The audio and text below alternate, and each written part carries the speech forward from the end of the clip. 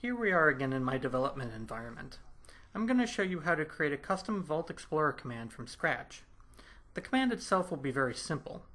It'll be just a single command that pops up a dialog that says Hello World, and that's it. This is very similar to the Hello World sample in the SDK, but there are a few differences. If you want to follow along with this exact code, you can download it from the additional materials section on the AU website.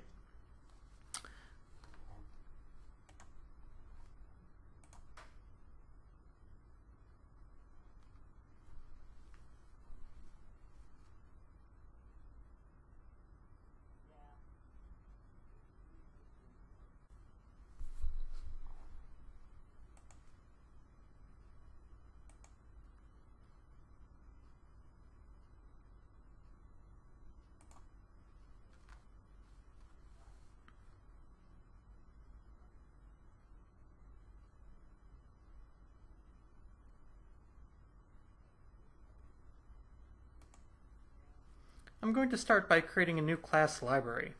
This means I'm creating a DLL. It doesn't run on its own.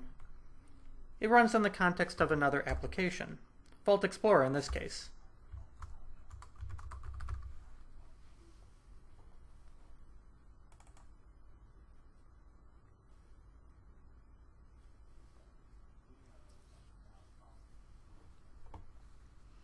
Here is our project.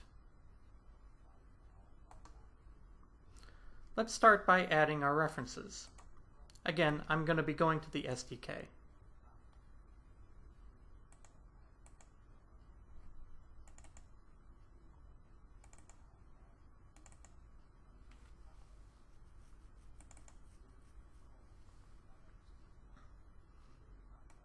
The Extensibility Framework DLL is a common component and always gets referenced. Autodesk Connectivity Explorer Extensibility contains the interface we need to create our custom command.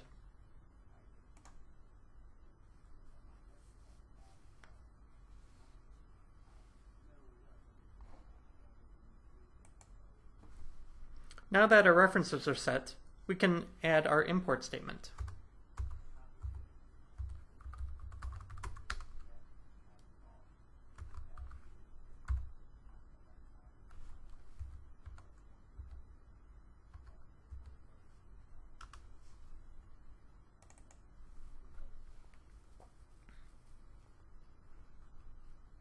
To set up our customization, we need to implement the iExtension interface in a public class.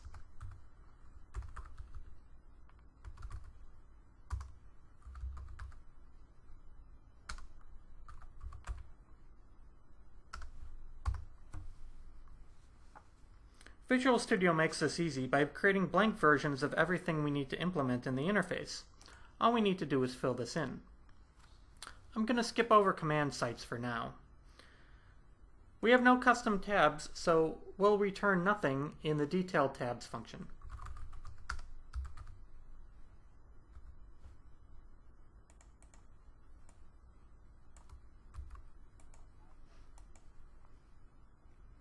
The same goes for hidden commands.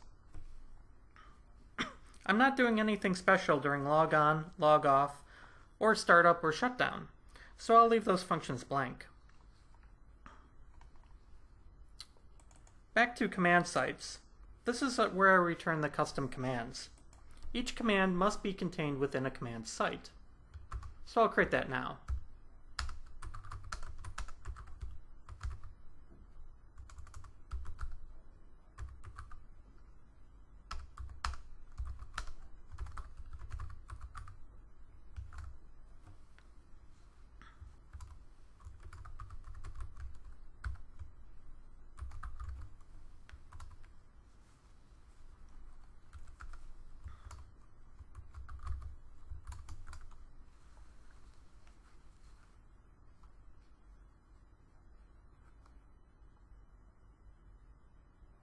We have to give it a unique key string as the first parameter. It's usually a good idea to prefix this with your company name. Next comes the display name. If you are using submenus, this parameter becomes the text of the submenu. There are some properties I can set on the site. First, I'll specify the location.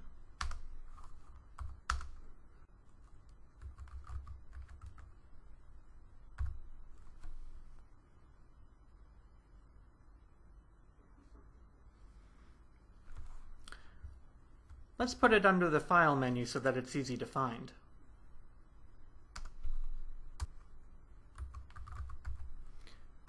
Next, we will set Display as Pull-Down Menu to False. This means we will not have a submenu. Now let's create our custom command.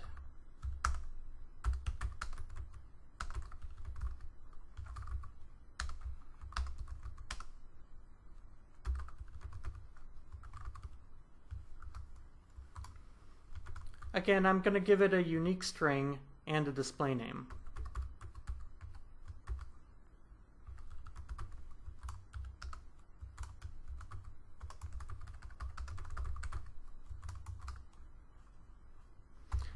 There are properties I can set on this object, but I don't need to for this demonstration.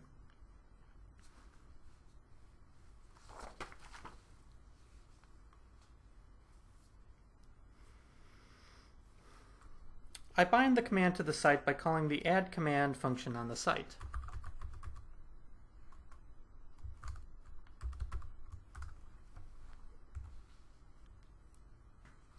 If I were to run this now, I would get a command, but clicking on it wouldn't do anything because we haven't put in the event handler yet. We need to bind to the execute event on our command item. In VB, this is done with the add handler keyword.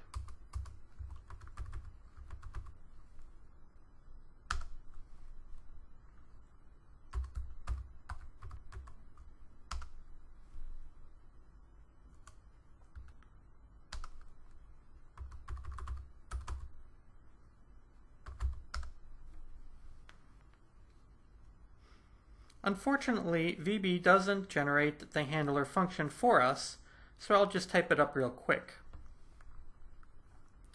There we go. This is how you set up an event handler.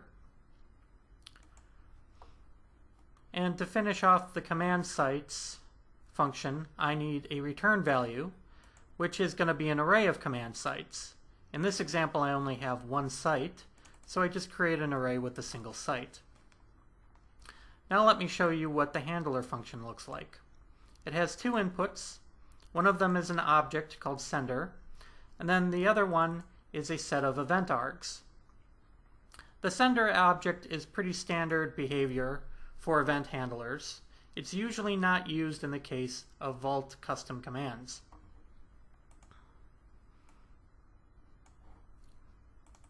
These command args are documented in the SDK documentation. For this example, I'm not going to be using it though. All I need to do is pop up my dialog.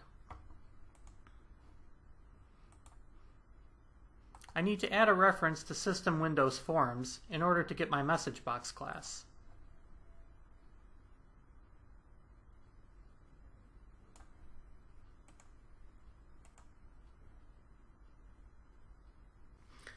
Now that our code is mostly completed, I need to get it ready for deployment. I'll consult the SDK documentation.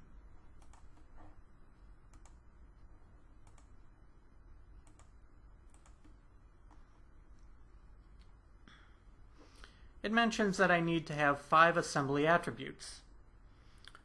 3 of them are provided by Visual Studio in the assembly info file.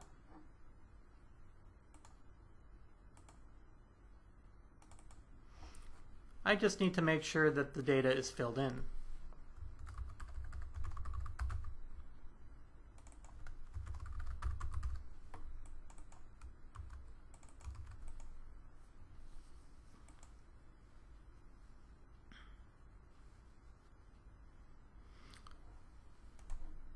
The last 2 attributes need to be set by me.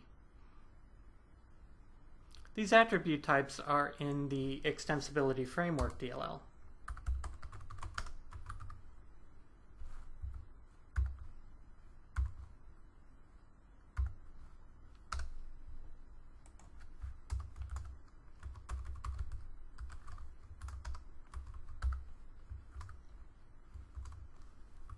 the API version string has to be 4.0 for all Vault 2012 extensions.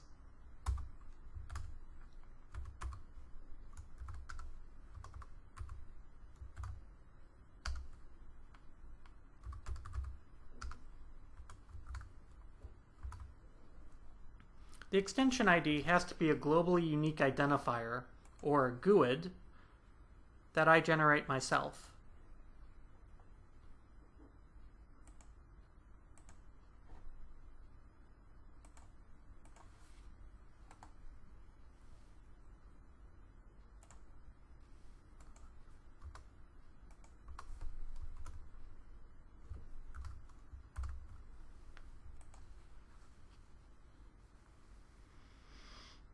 Another thing we need for deployment is an XML file with the extension vsetconfig. The SDK documentation provides the XML. I just need to change the assembly name.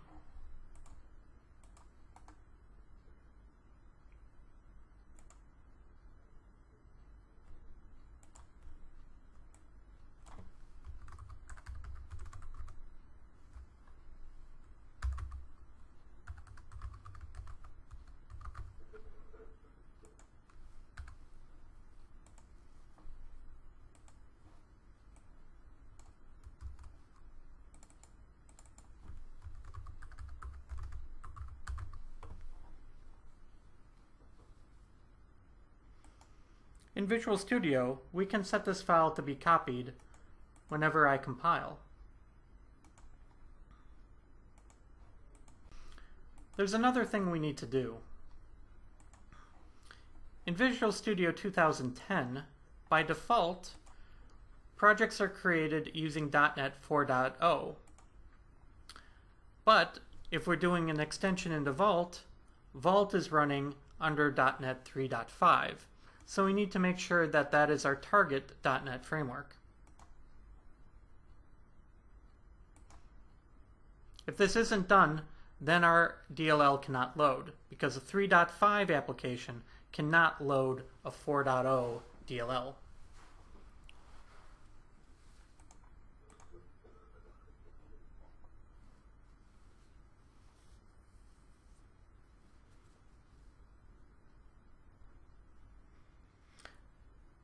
Now we are ready to copy everything to our deployment folder. Again, the SDK documentation tells us what to do. We need to create a folder under Program Data, Autodesk, Vault 2012 Extensions. If these folders do not exist, we have to create them.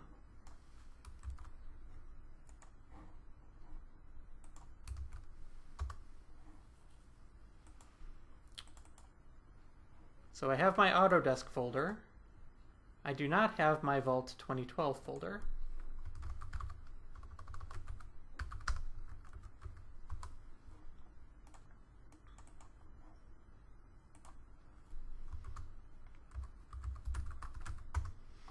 I create a folder for the extensions, and then I create a folder for this individual extension.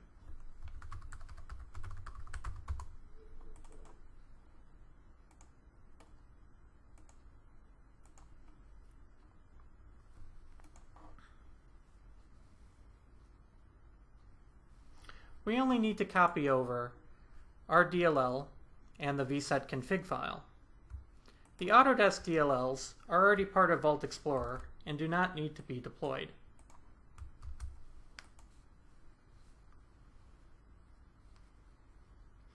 Let's run Vault Explorer and see what happens.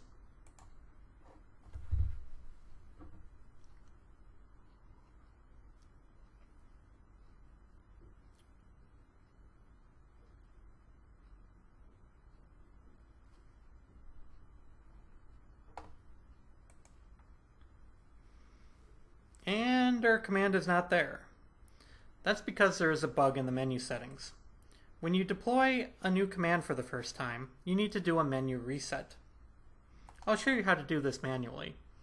Just right-click on the toolbar and go to Customize. Then hit the Reset button. If you have commands in toolbars, you'll need to reset the toolbars as well.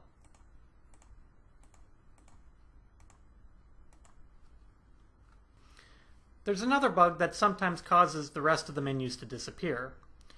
In that case, you have to restart Vault Explorer.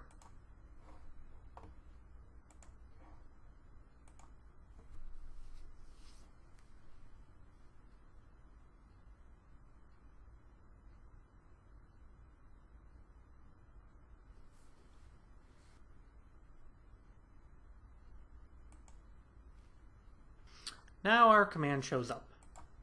Hello world. There's a programmatic way to do the menu reset. I won't go over it in this video, but it'll be in the additional materials section. Again, this is a simple example that I showed, but it illustrates the steps in getting your customization to work.